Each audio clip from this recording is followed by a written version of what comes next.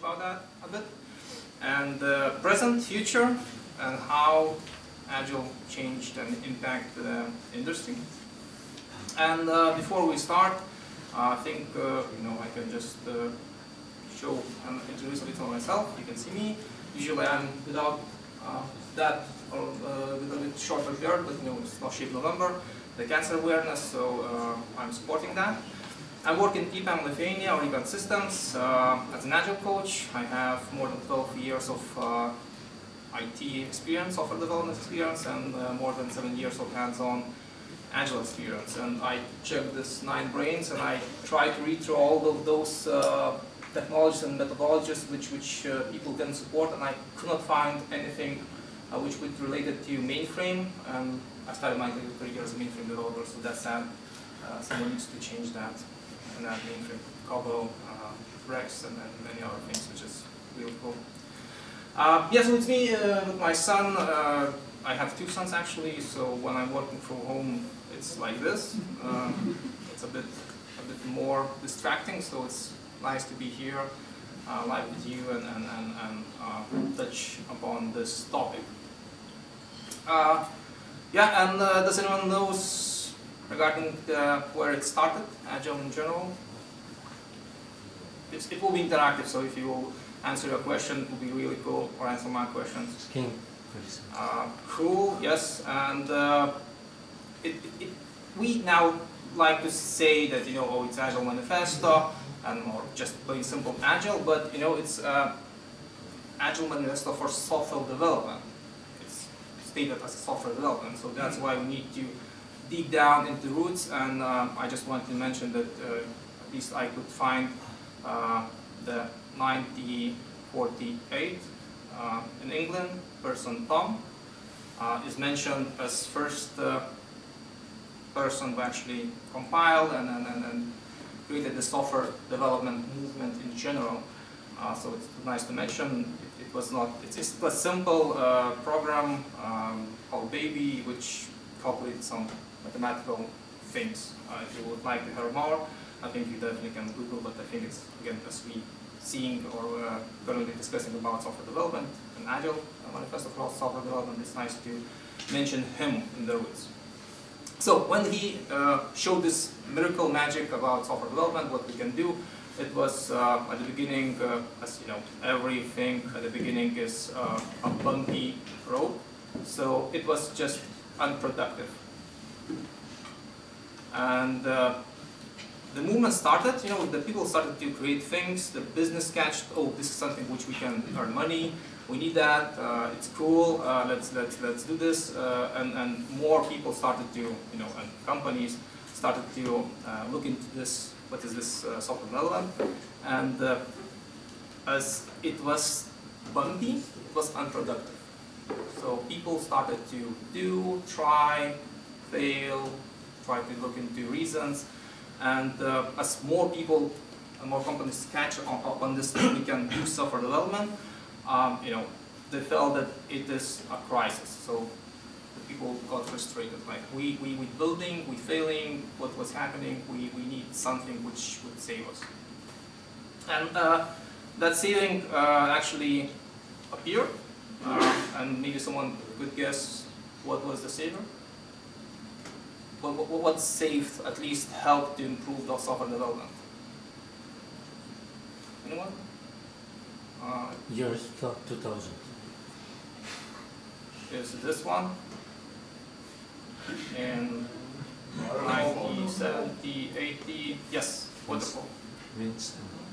So people proposed waterfall.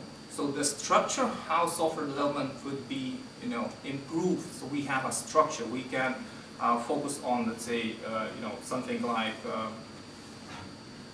concept, then let's say design,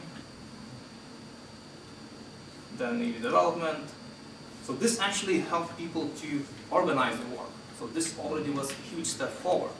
And when it was introduced, actually it was in the IDS, on the paper it was mentioned that you kind of could go back one step backwards. So if you did something and you notice that, well, it's not as good as you intended, it should be able to get back one step backwards. But we all know that in reality, this is not happening. So it just costs too much money, costs too much work. Maybe people who actually did the concept or design already left. And then when you transition to one phase to another phase, you're usually losing around 50% of your knowledge just by transferring this from one side to another. So it was better, but it was not as good as it could be.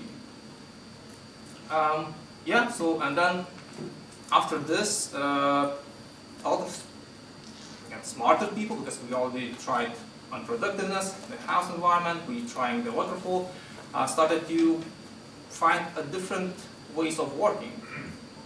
And that's when actually in the market started to appear those lightweight different frameworks or methods, way of workings.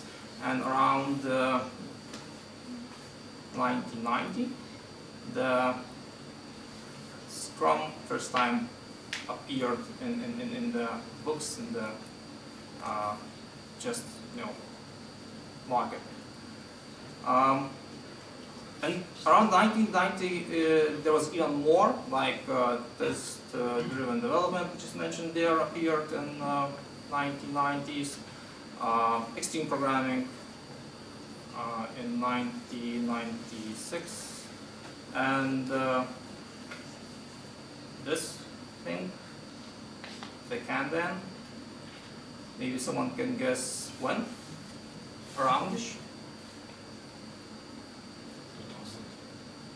2000, someone mentioned? So it's 2003. But again, I'm now a bit amazed that you mentioned 2000, because I think everyone knows that, oh, it's really old, like Toyota did it firstly, so why it's 2000? Because in IT it's 2003, like first book, but yes, for the, in general, as a lean and not software development, it was way even before the Tom. It was in 1940s, Toyota by Daiichi. So it's even older than the history of the software development in general. So this is lightweight options how to do development faster. You can see a lot of them actually started appearing in the market even before the Agile Manifesto, except this one, 19. And we can, as we mentioned in the lightweight, we can definitely already mention the scaled ones. Just to mention a few of them as in history. So let's around 2005. Before that, it was Scrum of Scrums. In 1996, we can try to make this complicated. Can someone try to guess what is this? Nonsense. Looks like Jira. Similar. It's actually the same. And one more, which is the, I guess, the newest one, which is should be like something like that. Looks like Wi-Fi, but it's different. In 2012, yes, it's Spotify. So this is the scaled ones, which well, started from the 96, again before the manifesto, and the more appearing later, just because the companies got bigger, the project got more complicated, so we needed scale too. Cool. So we had the crisis, we had the waterfall, which kind of tried to save the just in general software development. It didn't, but it tried, and then we had emerging these different ways of working, like Scrum, test-driven development, extreme programming, and many others.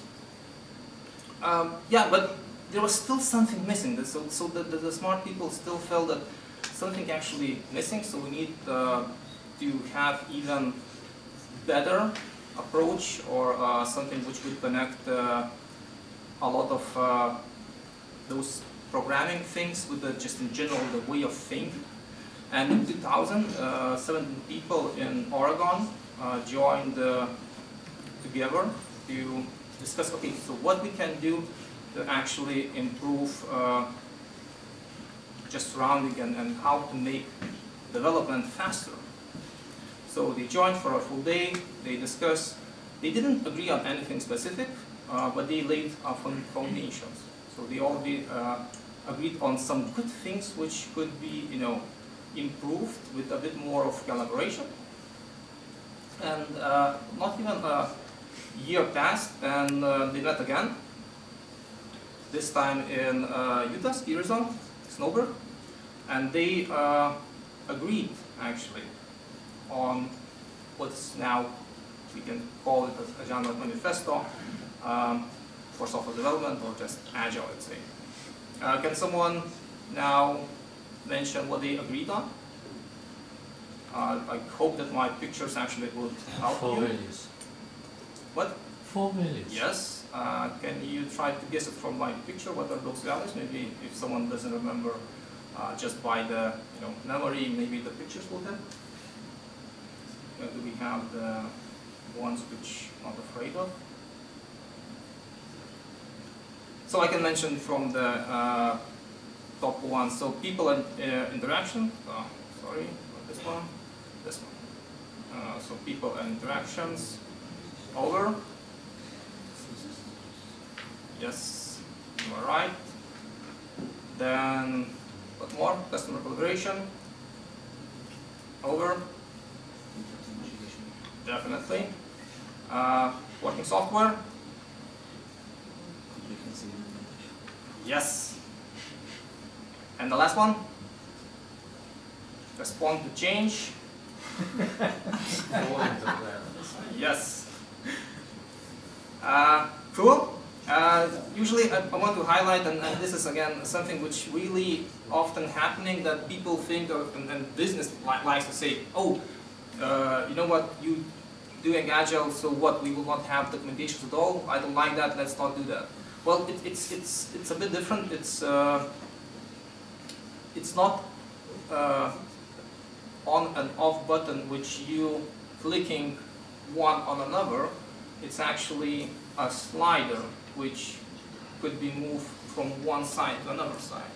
So you're trying to use the slider as much as you can to the left side, but sometimes happen that you have a slider on the right side. That doesn't mean that you cannot use Agile, cannot try to implement Agile. It's actually, if you already know that your slider is in one on another side, you're already in a good shape, because you know what you need to maybe fix or focus to make it better. So yes, for values, 12 principles, we will not go into principles because it will take so much more time, and we don't have that much time to cover them. Well, we can, because I think one speaker didn't join, but I think let's better use that time to watch the movie, which another presenter showed. I love that movie, so let's use the time to watch the movie and communicate and just discuss about those 12 principles.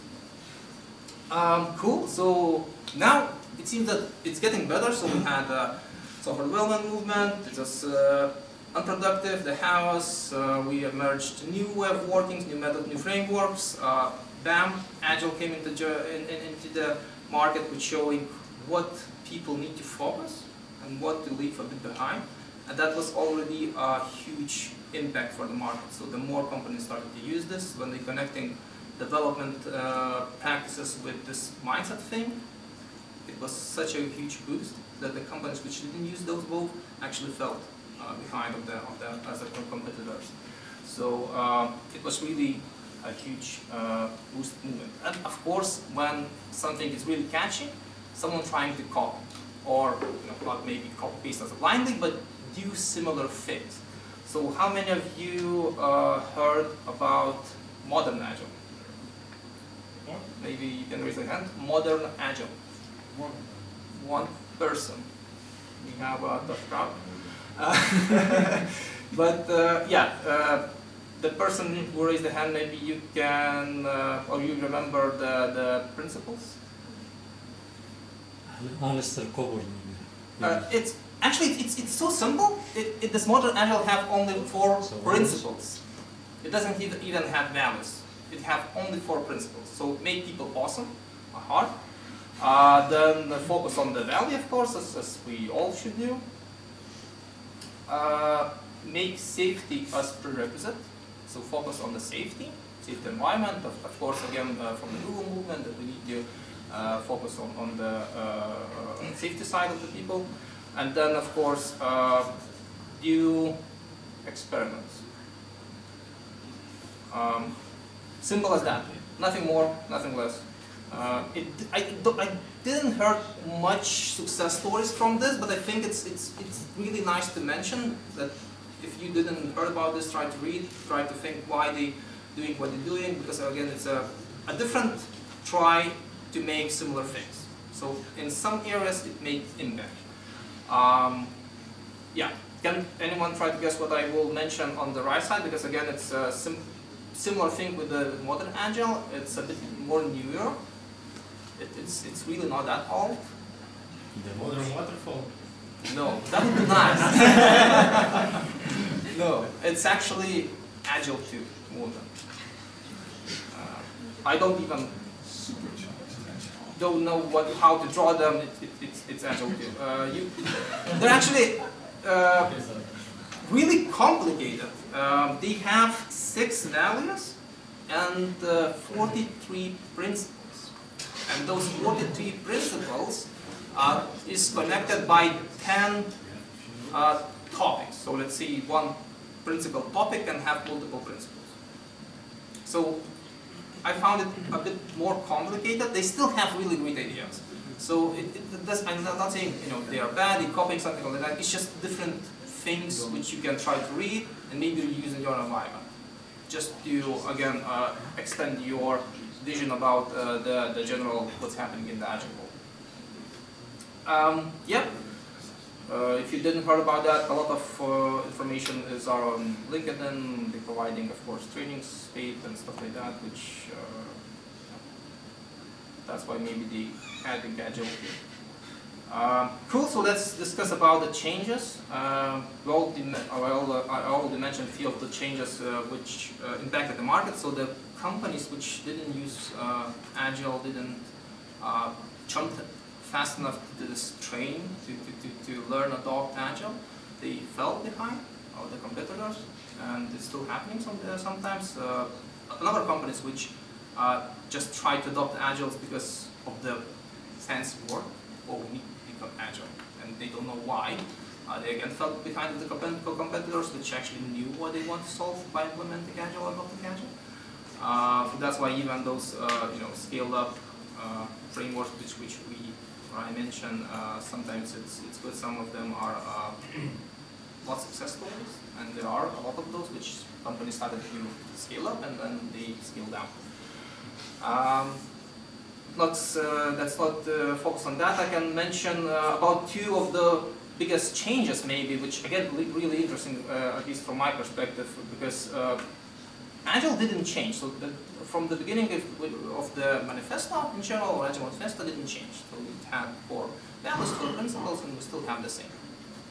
But let's say Scrum actually changed through the years. And maybe someone can again mention from their own experience, maybe following that, how they changed. What's the biggest, maybe different from the beginning and their journey till 2020, because 2020 was the last time when Scrum Guide actually changed something.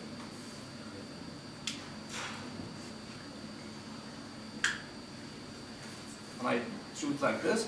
So it's, I tried to draw cat. I hope it's similar to cat. So the main thing which I noticed, and they even saying, they got simplified. So the Scrum Guide in general, when it's started, it was with quite a bunch of text, not too long, but through the years they increased. They added some things like where the Scrum can be used, added many or different layers, so they increased something. They added something. But the last update in 2020 actually decreased a lot of things. They removed a lot of things which they added even during the previous orchestration. So they removed the estimation, they removed many things which would be connected to IT, which again it's interesting because it seems that the Scrum Guide in general and Scrum trying to move away of IT and saying, well, it's a framework which you can use just anywhere, and it's really nice. There, even in the general Scrum Guide page, you can see their own article about what was changed and the ideas behind that. Really interesting. If you didn't read about that, try to focus and just half an hour will be enough to read the changes, and you will see the idea and behind of what's happening. Another thing, another site, what I want to mention, and they went, for now, they still went in a different way. So it's less. So they started quite simple. They said that, look, it's scale up. So you need few things. You can work in any way of working, like the Kanban, the Scrum you can choose, and so on. They are mentioning about the roles and the responsibilities which require, the budgeting part, and so on. So, but every update, they added something. They added release trains, they added the value streams, they added many things. So they still, even now, the latest safe update added something. So that the picture which was at the beginning, it even increased, and it's still increasing through the years. So they choose, but they're still choosing different approach. So they adding by trying to clarify why they think it's important. So from my perspective, they make it more complicated, because I know the people just don't like a wall of text, and they doing this from my personal experience. I'm not saying it's bad, it's just different. Some areas it works, in some areas it doesn't, but they still adding and piling up, which I think sometimes even creates more complexity. So this is the change from, I will discuss about the change in the market. This is the change from the way of working, which are under Agile umbrella. But there are even change or impact on the developers or the people who work under the Scrum. And I think all of you heard about this IT pie sheets. So as a developer, even I was mainframe developer. I studied C#, but then I went to mainframe development. When I joined the company, we didn't work in Agile, so we could choose the way of working which we prefer, and we didn't care. I did my job. I left the day. I get back. I did my job again. I added something, removed something, and whatever.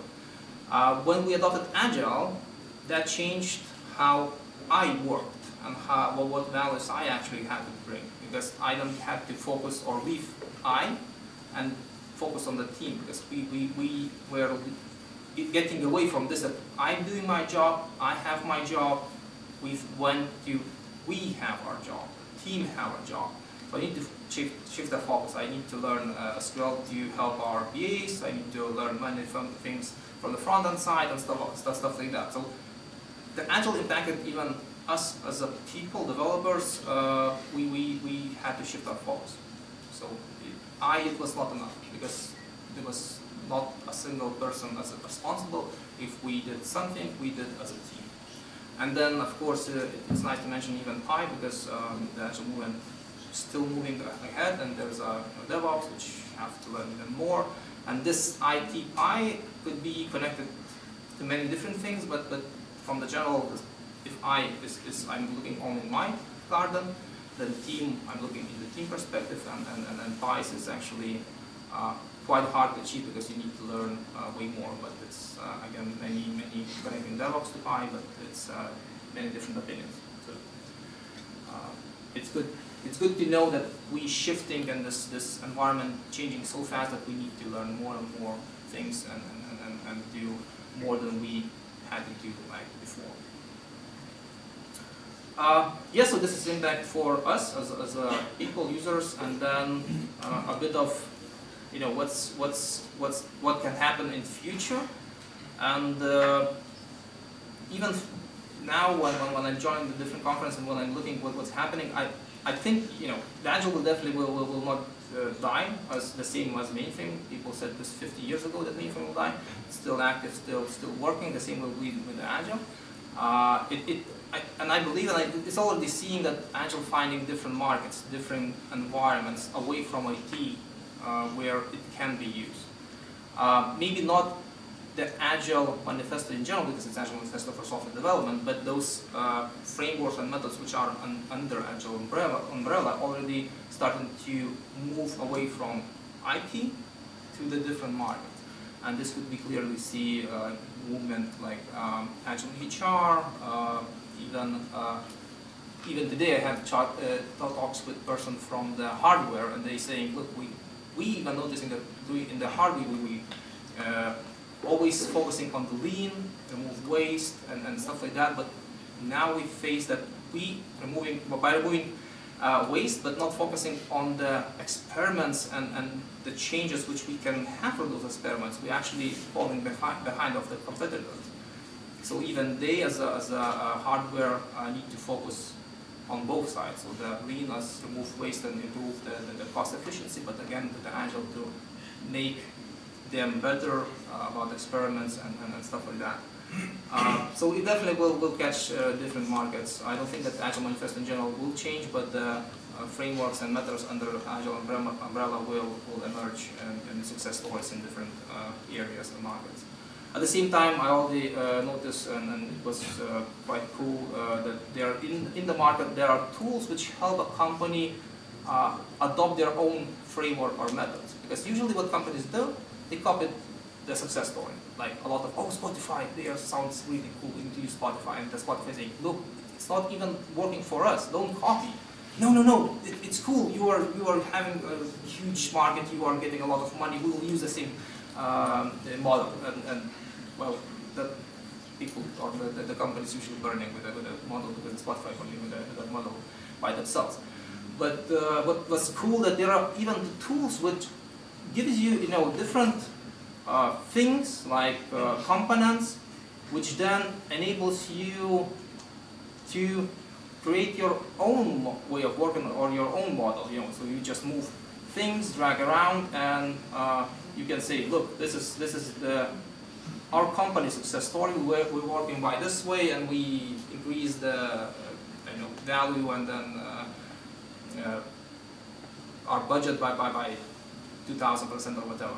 So there will emerge new tools which help companies to create their own ways of working, and there will definitely emerge the success stories with not what we already have, but the new scaled or lightweight way of working. So that's what I'm thinking, and I'm predicting that will happen in the future. Yeah. So this is again the history with the tree with the roots of Agile, of my personal experience, of what I noticed and what I predict will happen in the future. Yeah, if you have any questions, I would be more than glad to answer now. The last thing that you had mentioned, is it about unfix of Jürgen Appelbaum? Yeah. It was cool. It have the faces and stuff like that. To the scale. Yeah. And there are more in the market already, but he was one from which I saw from the last ones. You haven't mentioned personal agility, which is kind of important. Yeah. Because people are finding way to be more agile. Just in their private life or whatever. And business agility, which are happening on the business side. I think I didn't mention a lot of things because again there are more than just these things, because there are different layers and things like you mentioned. There's a business agility and many other things. But yeah, there are definitely more than just this. But this is again, I hope that I created this curiosity that there's, if you just know about Agile Manifesto, Agile Manifesto software development, and you just blindly following that, there are more things. There are a lot of things. There's some of them copy-paste, some of them, you know, changing, emerging. There's a lot of things which is nice to read, nice to see, nice to hear. Are there, let's say, criteria for when a certain team should use this or that? Because this tree kind of suggests that we are getting into evolution to perfection, and now this is the real thing. But what I have seen in practice in my work is that certain teams are working on optimizing something that is already there. And then a certain way of working, a certain process is working for them. Another team is, let's say, newly put together. They don't know each other. They have, let's say, a product owner who doesn't know what to do. They have a Scrum Master who says, oh, I don't know what you want either, but I know the process. I can kind of guide you as a team to be together, and I can guide the product owner to do a Scrum-like thing. So you're just having different situations for different teams. So I kind of miss that in this picture. And this is good observation, because I think I mentioned that, you know, you should not blindly adopt Agile without thinking what you want to solve. And this is involving even in the teams. When you're doing the Agile in the team, you should know why you're doing that and what you want to solve, what you want to improve, what you want to deliver and stuff like that. So the one approach, if you blindly will follow some of the best practice which you read somewhere, it will not work. So when do you know? When do you know what? What is, let's say, the slide saying these criteria Agile, these criteria do something else? Oh, you should try, and then you will know, actually, because when you're reflecting, when you're seeing the surroundings, it's no one answer. When you know that it doesn't work, it can be many reasons why it doesn't work, or why some people don't want that it would work, and stuff like that. So it's complicated, and I don't believe that there's a one answer. In Agile Manifesto, if you zoom in, you gave an answer, because it's a slider. Yeah. So you try on the right, you feel worse, you go on the left. But that's it. That's what I mentioned. Even if you are on the right, and that's not the reason why you should think, oh, it's not working for us. That's not the reason. You should find the actual root cause why it's not working. It's not because, you know, maybe you have the documentation or something. There should be why you need that. I am still worried. Because now you're saying we should find the root cause. We should find why it is not working. And that is at the moment that you have already started. You're doing something, and then you say, oh, it's not working. And why don't you know in advance? Why don't you know in advance what is the right way to set up the process for a team to develop what they want to? It's not the point of agility to set up automate process from the first day. It's the way you learn. Yeah. But basically it allows you actually to just summarize in some common criteria to select the proper framework for you, and then you just adjust it with your special needs. Anyway. Because in general, if you would just follow and adopt the Agile Manifesto, you will not have this way of working. You have a mindset of what you focus on, and then you still will choose, I guess, the method, the framework, which would support that. So those are again different things. I have a question. You happen to know about the Scrum of Scrums, and at which point it actually has merged? What are the alternatives potentially? So it was first of mentioned was in '96. Well, it's interesting because even people saying that large scale Scrum is similar, and they copied some of the things which are in the Scrum of Scrums, but. I know what specifically you would like to know about this. Well, because like what are the potential alternatives, and what Just It's- anything, it's- yeah. you can tell. So the same alternative is large Scrum scale. It's similar. So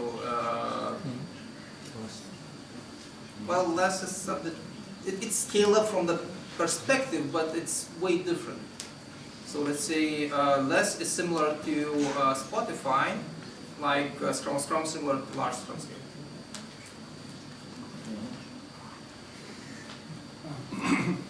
Talking about observations.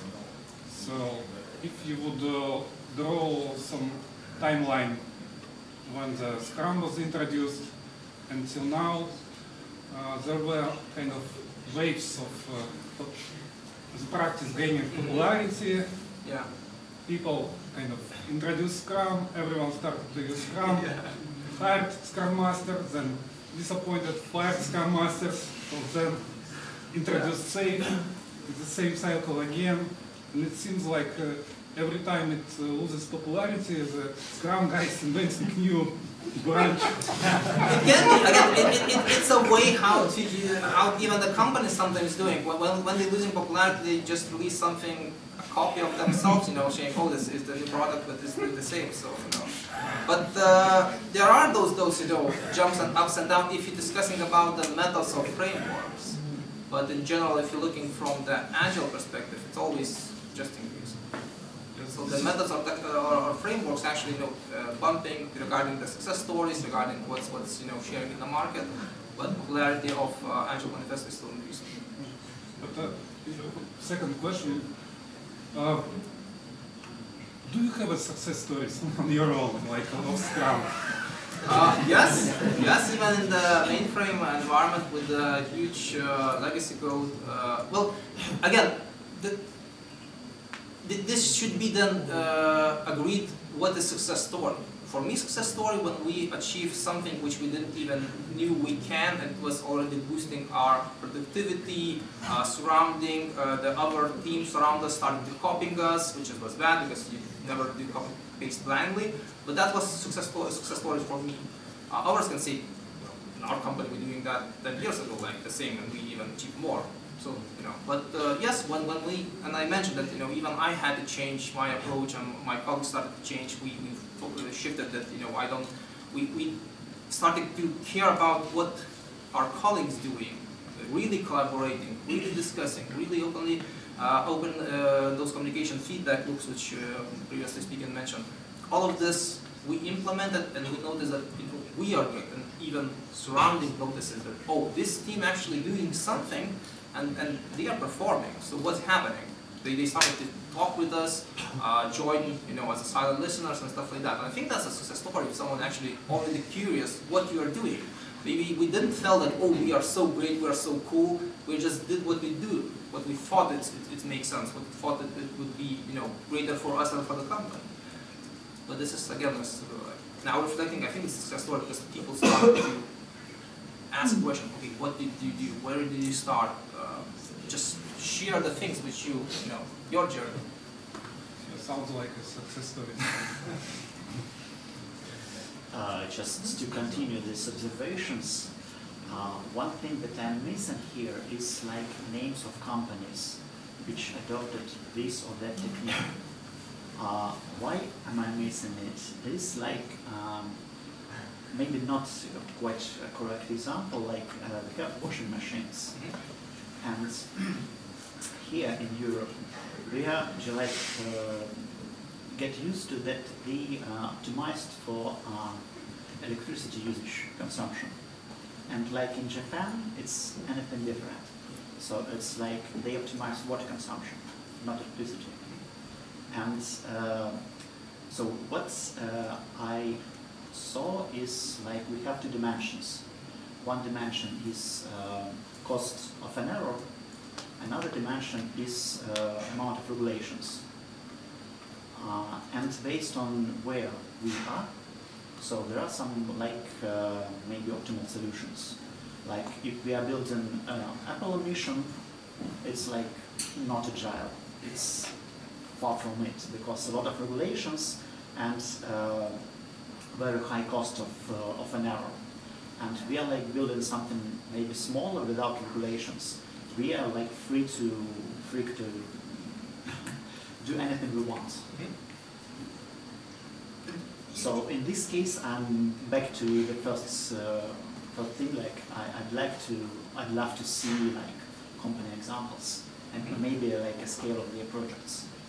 I have examples which I would not like to mention here with the company names because of the reason, but there are many examples which again, even the organization mentioned that there are success stories from even adopting the scale-up Agile that are not that great stories which companies started something, they dropped and stuff like that. But even from this perspective, when we mention maybe the market because of the reason there just cannot be Agile, it's still possible to some part of this be an Agile. As again mentioned, this hardware company, which it's so hard and the cost of error is such a huge, they cannot just do iteration when you're already trying to add of those components for the mother card and stuff like that, because they have those many layers, but they're still using Agile in some of parts. So from perspective of the company, maybe the full company is not Agile, but some of their parts are still using Agile. So yes, I understand the difficulty because as I say, and I think that you see that this methodics are not for the company and they are for a team. And inside one company, there can be different teams and they can adapt to different technologies. Yes, I understand. And I understand that mostly they on the non-disclosure agreement. But if you have actually success stories from the company and you know the company which maybe specifically, I think it would be nice just to have this chat after the discussion of presentation. Because it's nice to keep success stories, unless it's Spotify, which everyone knows. I think that's good.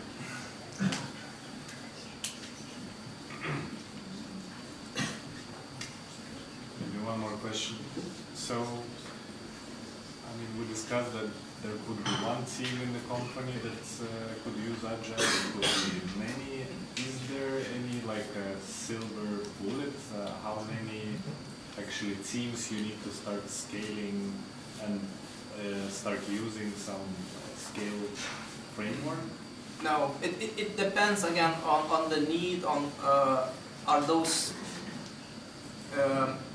teams have dependency or they need to collaborate and so on. And usually when they scale it up, appearing like from these scale up methods or frameworks, the company decides from the top, we need to scale as a company and now everyone let's do this and then assign roles and whatever.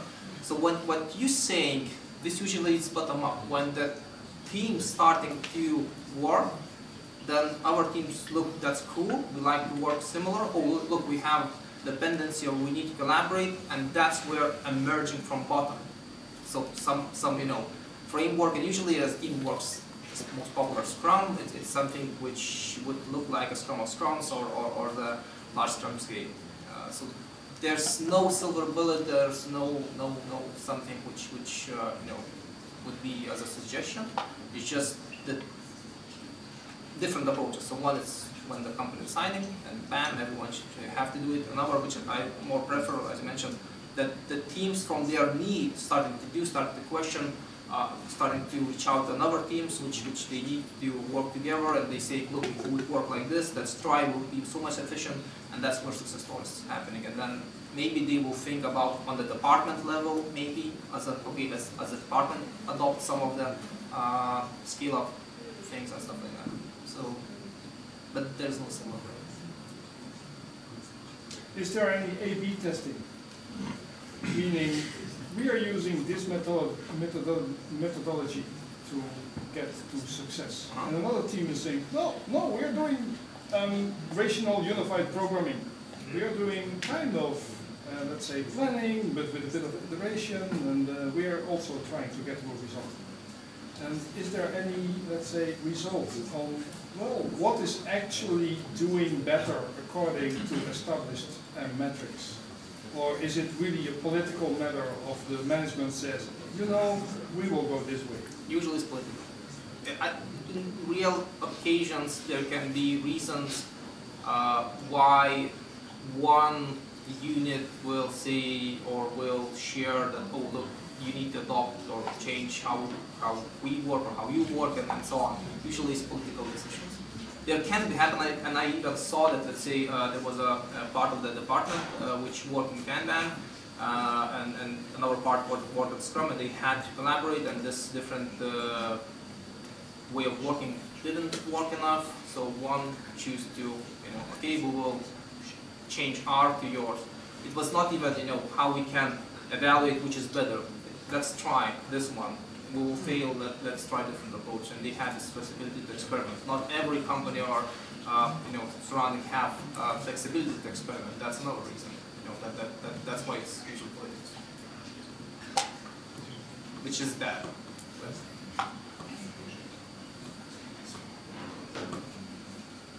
Cool. So thank you everyone. I want to